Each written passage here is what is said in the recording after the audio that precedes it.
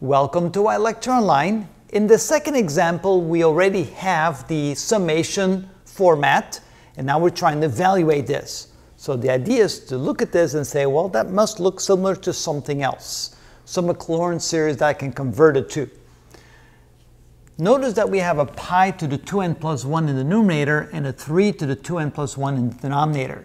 Maybe we can rewrite the sum as follows. This can now be written as the infinite sum from n equals 0 to infinity of, we still have the minus 1 to the n power, but now we're going to put both of these, the pi and the 3 in the numerator, write it like this, like pi divided by 3, and the whole thing raised to the 2n plus 1 power, and divide this by 2n plus 1 factorial.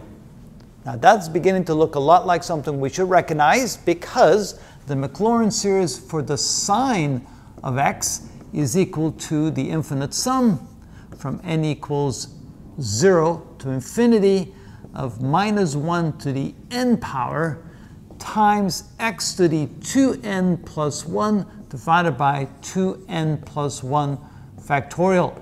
And then when you compare this to what we have over here, notice instead of an x, we have a pi over 3, which means that this is equal to the sine, instead of x, the sine of pi over 3. So this can now be written as the sine of pi over 3, which is equal to the sine of 60 degrees, and the sine of 60 degrees should be equal to the square root of 3 over 2.